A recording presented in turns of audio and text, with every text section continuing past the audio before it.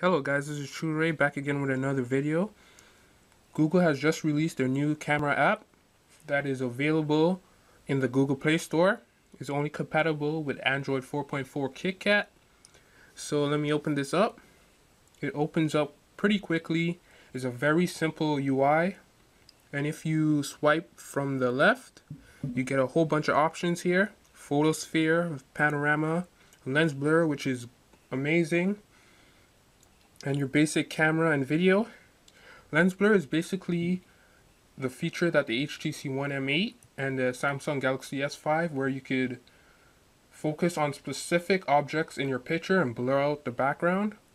So here in the settings, you could adjust your photo quality, save location, advance. So if you go in your resolution, you could change the megapixels here. You could change the megapixels for the front camera. Also the resolution for your back and front facing cameras.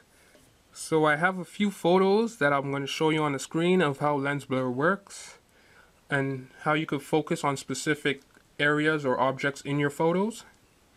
It works very well and basically brings something that is really popular out right now to your device. So if you're looking for these features and you don't want to upgrade to the new devices that are out this year, this camera app is a perfect option for you. Head down to the description below and download the app.